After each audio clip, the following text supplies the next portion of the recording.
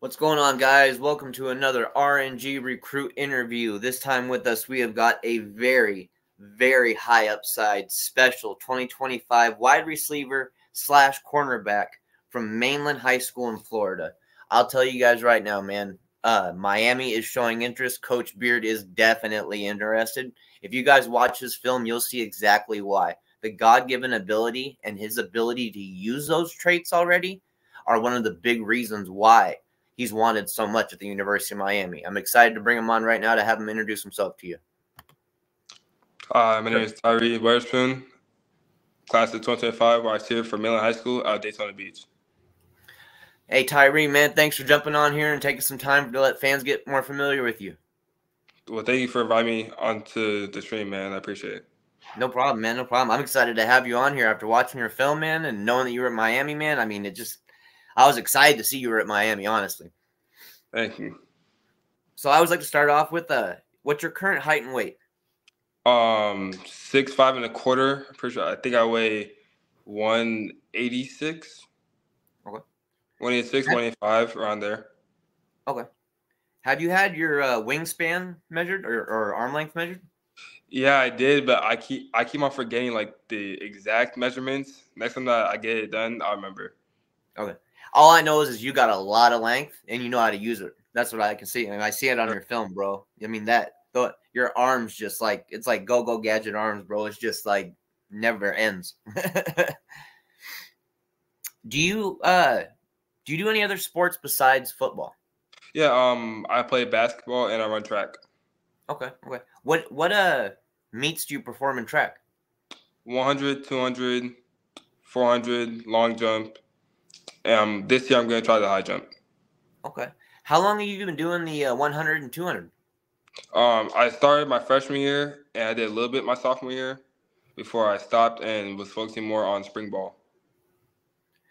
Have you noticed, that it's helped you on the field, that extra speed at track and stuff? Has that actually, made its way onto the football field for you? It does. I remember my freshman year when I first started, I was like, all right, well, this is different. And then we got the spring ball, and I realized, like, I got faster.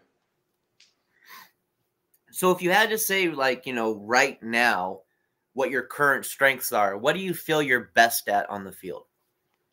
I would say using my height and my length to advantage against corners a lot. On short routes, boxing them out because I'm tall and I'm lengthy. So the ball is right in front of me. I'll catch the ball and they can get to it. This offseason, before you took your first snap this season that we have right now, what was your main focus, as far as improving with technique? Where did you want to take your game to the next level?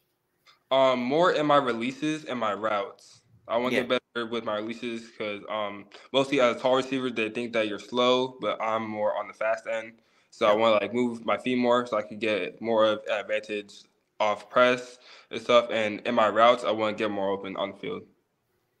And is that something you're noticing as well that's happening for you this season on the field too? Yes, it is.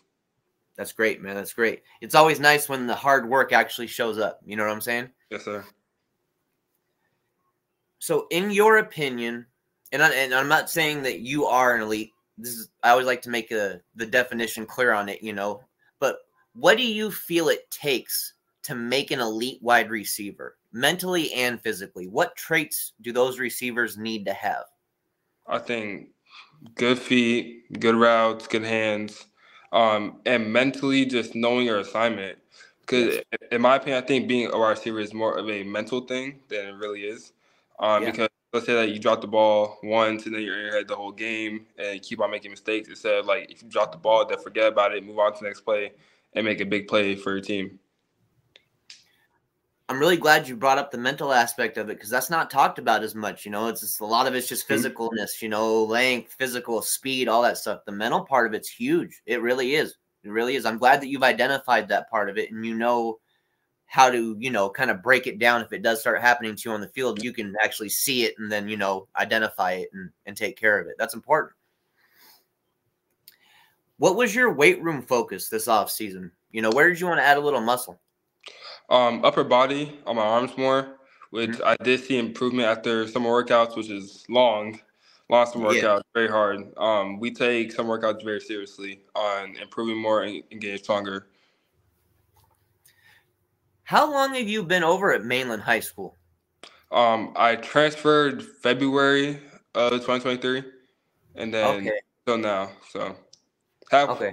I would say like halfway through my sophomore year, and then that to the beginning of my junior year. Okay. Okay. Who are some of your favorite players? You know, guys you can look up to in college or NFL, either or, doesn't matter. And why do you look up to them? You know, what makes you such a fan of them? College, I would say my two favorite wide receivers right now are Marvin Harrison Jr. and Keon Coleman. Yeah. Oh, and Kobe Young. Yeah. Like both like the same height and they're used the exact same way. In NFL, I would say all-time favorite wide receiver Calvin Johnson because Beast. he's a beast. And then currently Justin Jefferson. Okay. Well, another beast right there, man. I mean, nobody can stop Justin Jefferson, it seems like. Yeah. Tyree, if you had to describe your game to somebody who's never seen your film or never seen you play, how would you describe your game to them? That's a great question. I would say think about just tall, lengthy, but with speed and can get to the ball. I would add in a lot of heart too. I notice you play All with right. a lot of heart and a lot of emotion out there for sure. Yes, sir. So what gets you pumped up on game day, bro? Like what really gets you excited? Is it, you know, stuff pre-game, getting in the zone, or is it something that happens on the field, you know, a touchdown or anything like that? What gets Tyree really excited on game day? I think just being on the field with my teammates and our band. Our band is amazing. Like at the games, you hear the band, and it's just that vibe that you feel that it's game day. It's a Friday. Let's get to work. Warming up with the quarterbacks and our wide receiver coach. Like it's a great feeling. What's the vibe like on a home game, you know, on a Friday night for Mainland High School? What's it like? Oh, that it's crazy. I would say it's crazy. Like I mean, our crowd and people who support our school, they are all involved. I think everyone in Volusia County around Daytona Beach is really involved with Mainland High School. That's great to hear, man. I love hearing that the local community's involved. I love hearing that. So how's recruiting going for you, man? You know, it seems like things are kind of starting to pick up a little more lately and stuff for you. Are you enjoying it so far? Oh, I am. I'm enjoying. I've been enjoying going to college games, especially at Miami and Florida. Recently, that Miami game was insane. Oh my gosh. Like the crowd was crazy, the energy was amazing. Yeah, I wanted to ask you, like, you know, what did you really get to experience at the game? I know you got to kick it with Coach Beard for a little bit and stuff. You Yeah. know, just kind of tell me what were the experiences like that you went through there? We first got there and we got to the lounge. We got to eat food and stuff. I talked to Coach Brown, who's helped me out a lot with talking to Coach Beard and getting involved with Miami. Then went down to the field, watched the team warm up. That was pretty fun to see how they work, the receiver and stuff, and the quarterbacks. Then we got to our seats. The game started. It was a very intense game. I feel like both Clemson and Miami were going back and forth the whole time. And then when we got into overtime, it was crazy. The crowd was going crazy. And then on that final drive, when we stopped them, it was a great feeling that Miami won. Dude, that game had me, you know, like me being a Miami fan, dude, that game had my heart just pounding, bro. I was like, no, no, yes, yes, no, yes, no. It was like back and forth the whole time, dude. I'm glad you got a chance to experience a game like that, though, where you got to really see the emotions from the fans, you know, like the true emotions, you know, it really came out in a game like that. You know what I'm saying? So when you first started getting in touch with Miami and they first started getting interested in you, were you surprised that they wanted to give you an offer and extend that to you and you know, kind of bring you in to have you, you know, at games and all that kind of stuff? It was a surprise. Was a very big moment for me when I got the phone call from Coach Beard. I remember like it. I remember like it was yesterday. The feeling was just so unreal. Like when I was on the phone after the call was done, my hands were like shaking a little bit. I was a little bit antsy. You know, I got to tell my coach and my teammates. So it was a good feeling. And I love to hear that you were that excited about the call, man. That's awesome, dude. That's awesome. So how long after the phone call, that initial phone call I made with you, was it until you actually got a chance to come see a game? I got the phone call I think mid-August. Okay. And then my schedule was like busy for a little bit with football Yeah. and stuff and recruiting wise. And then when I got to finally go see Miami play, it was good overall that I finally got to see Coach Beard and stuff because we were in contact before we were texting and stuff. He was checking up on me, letting me know how things are at the university and how practice was. And then just see him in person, he's a great guy. Like overall, a man with wisdom and words that like a young man like me needs. Great to hear. Great to hear that, man. I always hear nothing but great things about Coach Beard on and off the field. So what other schools have been really showing you a lot of love? I know Miami has been, but what other schools have been really starting to show you a lot of love lately? Florida's one, Toledo, Ole Miss, Coastal, Maryland, Tulane, USF, Virginia Tech, and Okay. there's more. I can't get them off the top of my head. Man, recruiting is really picking up for you, huh? I mean, it's lately. It seems like it's like really started to pick up like these last, especially couple months. Mm-hmm. So, Coach Cristobal, and this is down the road and stuff. When it comes time for you to pick a college, but I'm just kind of curious of your opinion on this.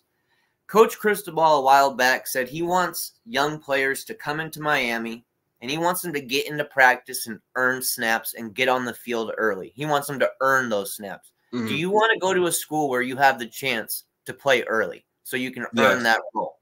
I do. That's an important factor for you? It is. Okay. So what are some of the other important factors for you when it comes time to look for a college? I'll say mainly towards the majors that I want to choose. I want to do sports med and psychology. Mm-hmm.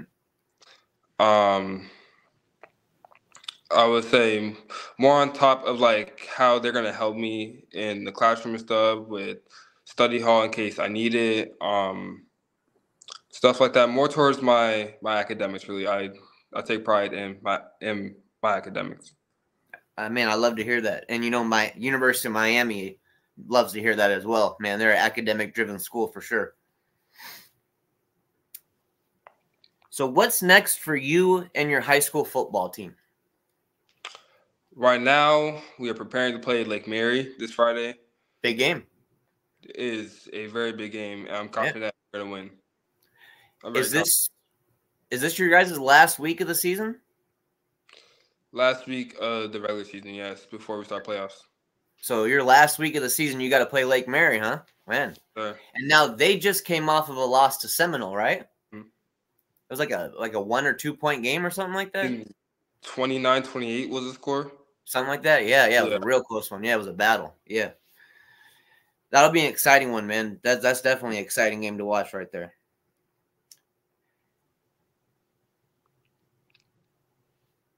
So at this point in the interview, what I like to do is I like to give recruits a chance to kind of show some love to people who've helped them out along the way. You know what I'm saying? Like trainers, parents, coaches, whoever you want to show some love to, feel free to show them some love. I'll say first, my mom. Mom has really helped me a lot with the recruiting process. She's been on me since the beginning of my sophomore year to get in touch with coaches and stuff and start to sending out film. And then junior year, it got serious, and I wouldn't be here without her.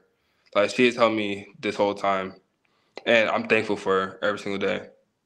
And my coaches, Coach Rowland, Coach Day, actually the whole coaching staff, they're all amazing. Coach Rowland is a great coach. Why me like when it comes to him and he takes care of his players to make sure that we are good. Amazing guy. Coach Jay and Coach AJ are my wide receiver coaches, and they are great. When it comes to like working on the little things with routes, our footwork. They are on top of us, and they want us to be perfect. Okay. Okay. Go ahead and plug your social media accounts. Let people know where they can find you online. My Instagram is Tyree.0 with TYRREE.0. And my Twitter is Tyree Weather SP1. Okay. Okay. Well, Tyree, man, I got one last question for you here, and I'll let you get on with your night. It's a question I ask everybody I bring on the show, you know, coaches, players, ADs. It don't matter who it is. They all get the same last question. Why do you love the game of football? What makes you want to go out there and perform at a high level on a weekly basis? I think that football, it came natural a little bit to me when I was younger.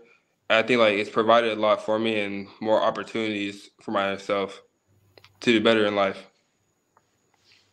So overall, it's just been an advantage for you on and off the field. Yes, sir. I like hearing that, man. I like hearing that a lot. Well, man, that's all I got for you tonight for the first interview that we're going to do here, Tyree. But, I mean, I definitely want to have you back on in the future so we can update fans about your recruitment, your development, you know, all that good stuff. Because I have no doubt in my mind Miami's going to be sticking with you here for a while, man. I'm kind of excited to see where it goes, you know? Yes, sir. Well, man, thank you again for taking the time to join us for an interview. Best of luck versus Lake Mary coming up this week, man. I know you guys got a battle there. Go out there, dude. Kick some butt, bro. Kick some butt. I'll be rooting for you guys, no doubt about it, man. You have yourself a good night, Tyree. We'll speak soon. You too. All right, guys. That is one of the up-and-coming 2025 wide receivers in the 2025 class, but he also plays cornerback, which is interesting as well. It gives him that nice little mix where when you're playing wide receiver and cornerback, you get to look at it from both sides of the ball. You get to learn a lot of ball skills playing at the cornerback position as well. I love that he gets to experience both sides of that, and I think his future is at wide receiver, but I'm glad that he does get a little bit of that cornerback experience as well, just because, I mean, it can honestly only help him. Ball tracking skills are an amazing thing to have, and to learn them from the cornerback position is completely different than learning it from the wide receiver position, and it's a lot harder. But if you can figure out how to do it, it just helps you out as a wide receiver. So thank you guys for joining us for another RNG Recruit interview. We'll be back soon with another one. Have a great night, guys.